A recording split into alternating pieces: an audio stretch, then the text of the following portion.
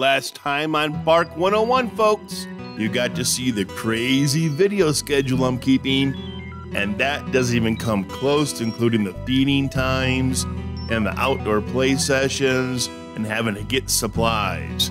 But the fun part is all the loving, touching, and squeezing we get to do with these puppies.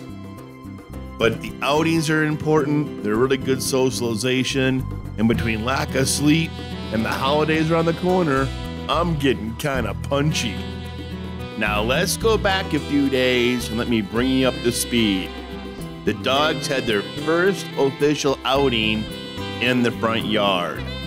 Now we had to wait till about 4 or 5 weeks because these puppies don't have any shots. And we can't expose them to any other dogs, but they might get the flu or parasites or anything else from another dog that might be passing by. So we have to kind of keep these puppies quarantined, yet still let them experience the joys of being outdoors. Leaves, grass, peeing and pooping outside, which is phenomenal, by the way, is all good interaction for the puppies. Well, hi there. Ruff, ruff. Ruff, ruff. Ruff, ruff. Oh, you're all looking for me for lunch, huh? It's kind of crisp outside. It's in the upper 20s, lower 30s. So they start to give a shiver now and again. And we got to hustle them inside. But let's stop here for a moment and listen to some commentary from the day. If you're happy and you know it, and you really want to show it, if you're happy and you know it, run around. Yay! Yay! Hey there, folks. The puppies are outdoor for their second outing. Yay! They're running around, jumping, barking, leaping. Boy, they got energy. This is called atomic chaos theory going on right now. Look at that. Boink, boink, boink. Boink, boink, boink. Oh, you're talking to us. Can't be out here too long. It's kind of cold today. It's only about 22 degrees. So we're gonna watch them real close. They start to shiver or slow down, they're in the house quick. But they're learning how to pee and poop outdoors. Oh, they're stretching their legs, they love it. They're working off their big lunch. They had a good 2-hour nap with classical music and resting. And this is the result. Happy puppies! They still have that little bounce hop when they run. It's awesome. Boink, boink. Boink, boink, boink, boink. Boink, boink, boink, boink, boink, boink, boink, boink, boink, boink. Yay, puppies! And there's a puppy poo-poo going on right there. Yikes! It's outdoors. Oh, there's another one. Ah! Okay, we'll focus on more pleasant things. Yay! So while I'm kind of punchy and low on sleep and running a little tattered, I have this illusion that I still have somewhat relative control of what's going on with the puppies. And then it happened. The Great Escape. But tonight we had the Great Escape. Now, let me show you how the puppies are now, currently. There they are after the Great Escape.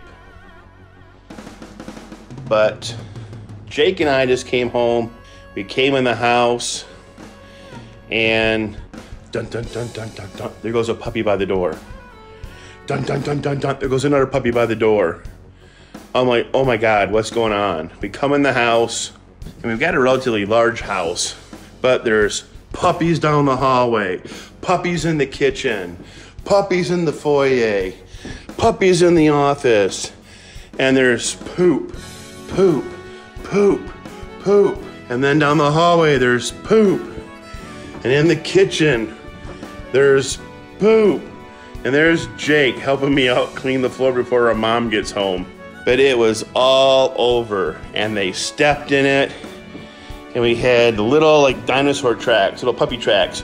Boom, boom, boom, boom, boom, boom, boom, all across the floor. And the doors were closed on my office. And I had shirts thrown and bags are torn down. And my hard drive on all my cables on my computer were tossed and turned. The innocent little children had done the great escape.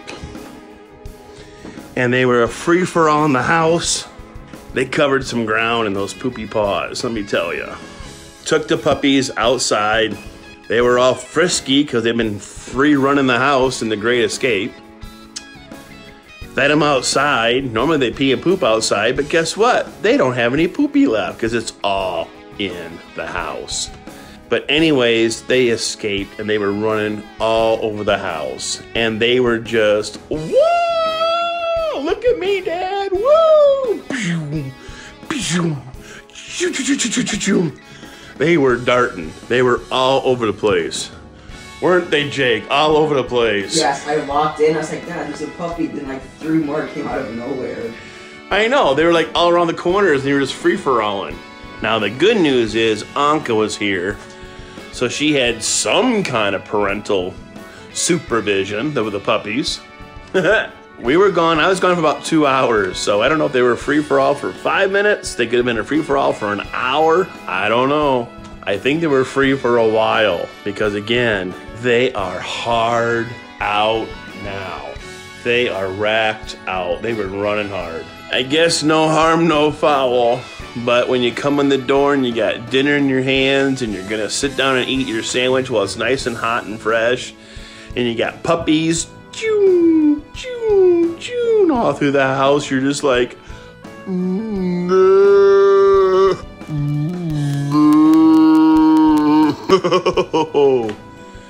So tonight was the great escape.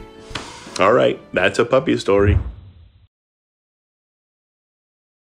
As we've discussed, the Hovevart is not for everyone, but if you do want a dog, I would highly suggest a German Shepherd. It's equal, like in size, and today we're going to head on down to White Star Kennels, where they raise, of course, German Shepherds. Historically, German Shepherds have been the number 2, number 3 family dog in the United States, right behind the Labrador Retrievers. They're a good working class dog, known for herding, but they're also specialized for guarding, training, police work, and search and rescue. And boy, just like a Hovevart, they're cute little puppies. Little tanks, develop quickly. And in this whelping box, you can see they have the nice pig rails to also help protect the puppies from being crushed inside the whelping box. Oh, look at those precious faces, folks. When they grow up, they are going to be roughly about the size of a Hovevart, maybe a little bit smaller. They come in, the male's going to be 24 to 26 inches at the shoulder, with the females coming around 22 to 24 inches. They're going to live about 9 to 12, 9 to 13 years, and they're great dogs. They're really family oriented, but again, you've got to socialize them. I also highly suggest you go to a proper breeder that looks at proper licensing with the state and county so they don't have too many dogs. That they look at the OFA for the hip and elbow evaluation. They look at the pedigree. They help look at the genetics of the dog and breed out hip dysplasia and other issues. But these little puppies are cute. And you're not going to get all the dogs from just small boutique breeders, but these are some of the things I look for when I'm trying to get a dog. The German Shepherd breed is very good at agility training and strong jumpers. This also lends them to good search and rescue dogs and also guard and police dogs. But moreover, they make a great family dog. They will protect and love on your family for years to come. But as a word of caution, with all larger size breed dogs and young children, they should always be properly socialized and supervised. But the German Shepherd's a great family dog, and it's also a fantastic companion dog. Keep in mind that the growth plates in puppies don't fully develop until about 18 months of age. In larger breeds, could be as long as 24 months. So you want to be sure not to over-exercise them, overrun them, or do too many stairs, which could damage the plates. and also lead to arthritis and hips dysplasia at full age. But once these dogs are developed, their strength comes from the hindquarters for a push and speed, and they stay on focus well. German Shepherds also come in short hair and long hair. They come in bicolors, blacks, but also have a strain called a white German Shepherd, which I know a thing or two about because back in the day I had one named Tiger Lily. Loved her to death. And here at White Star Kennels, they also have bred white German Shepherds. And today, we actually are here while they're relocating one of their dogs for the breeding program to a new homeowner. That's right, they don't breed these dogs and then put them down. They breed them, relocate them, find a nice, healthy home that they're gonna be living a long, healthy, friendly, happy life. They're a very intelligent dog and need something to do. They need to have a purpose, just like a Hovavart. Don't put them on a chain outside all day and just ignore them.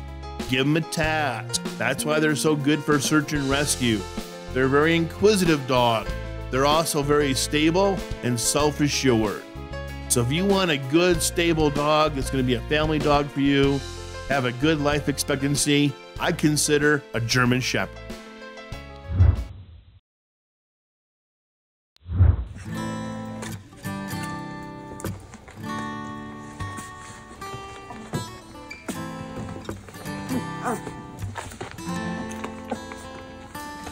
These puppies are really cute, but we can't forget about our loving Anka.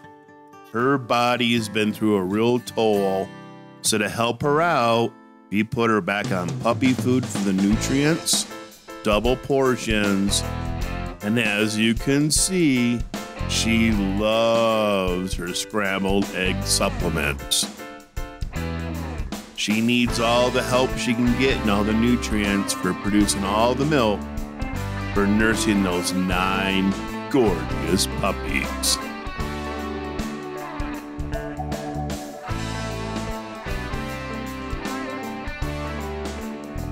With all the extra love and care, our brown puppy grows up to be such a lady.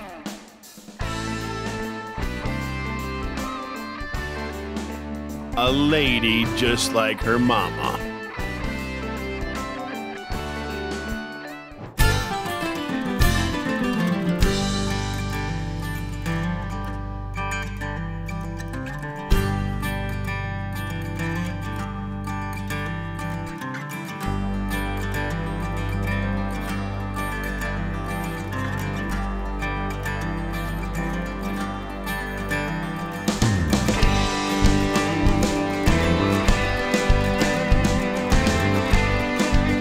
It's hard to believe that just 90 days ago, the breeding process began, and our Anka gave us 9 gorgeous puppies.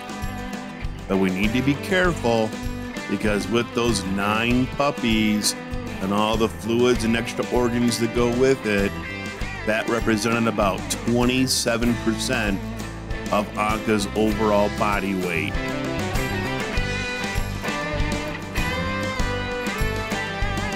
And with a quick visit to the vet the next day, Anka gets a clean bill of health, and the puppies are looking great.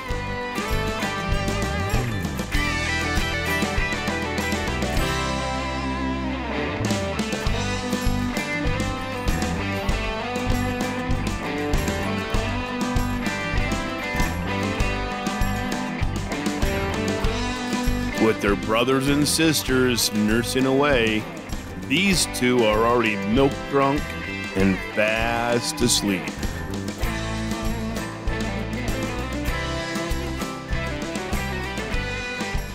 These hungry eaters and such a large litter will make sure we'll give our Anka a good 18 months rest period before we even think about trying to breed her again.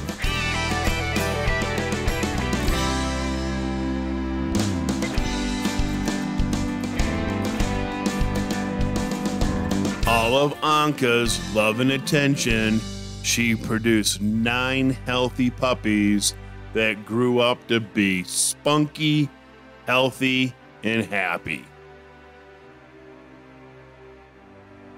I'm sure to shower Anka with plenty of love, and she pays it back to me tenfold. If you treat this dog right, the love and attention they pay back and the way they lean into you and love you in return is just beyond expression.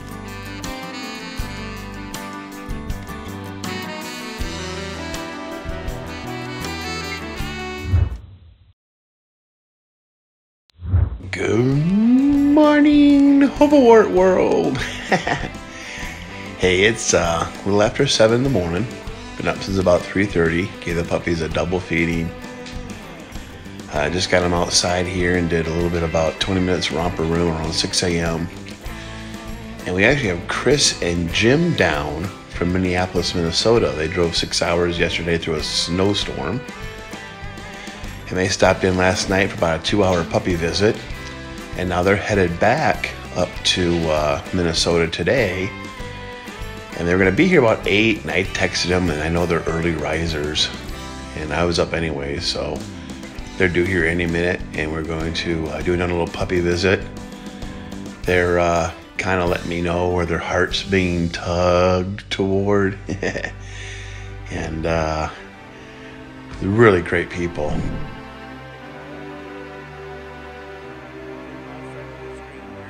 Later that day, after Chris and Jim leave, it's back to routine schedule. Socialization with neighbors, outdoor roofing housing, eating schedule, and the pee-pee and poo-poo breaks.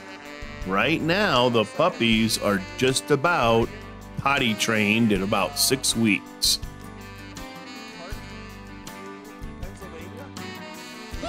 Oh, I know you're looking for food. Rawr, rawr, rawr. There's Hot Pink. Oh, love you. Love you. Rawr, rawr. Look at those faces. And little golden brows are coming in. Oh, the golden brows. Oh, you're loving it. Oh, yes. Oh, yes. Oh, is that brown? No, that was green. The guarding force is strong in this one. Well, good morning, you Hovey lovers. It's that time of the day. It's your Hovey time. And they're your little Hovey puppies. We did a video last night, 11:15. They saw their first snow. And this is their second time. It dusted a little bit more now. But they're having a great time. We just fed them. I got the other last portion here in my hand. Soak it up in warm water. They love it. They love it. They want some more of it. I'm going to hold my camera and look at them. Ah! Quick, run in here and dump the food. Bam! Puppy power. And there you have it, folks. Puppies at 6 weeks old, and they're eating. They're so cute. Well, we're down to the last 2 weeks, folks, and the puppies are still boing, boing, boing, running around outside and growing strong. We're going to keep them on their schedule of feeding them and taking them outdoors for pee-pee and poo-poo breaks to reinforce that potty behavior. We're also going to go ahead and start putting together the puppy packs for their travel home. It helps their new homeowners get from point A to point B with some basic fixins to help the puppy in transition. We've got some more fun stories to tell as they go out and go fishing and catch a couple of bites. And then the big event is the puppies at the vet for their first vet checkup, deworming, shots, microchip, temperature check, and putting things up my butt. Oh, poor puppies.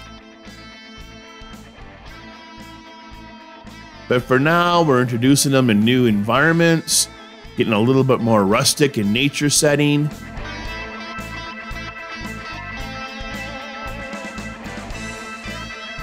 And before you know it, it's gonna be that next year and running around the country and checking on the puppies. We wanna do reunions and see how they're doing and how they're growing.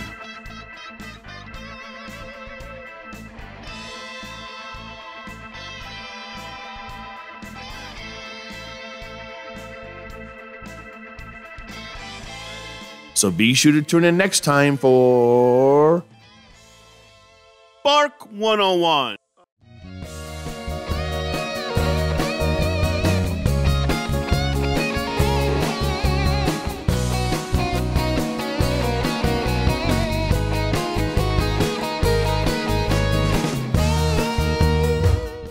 Hey everybody, and from Kodak and I, please visit your local animal shelter first when you're looking to add a furry friend to your family.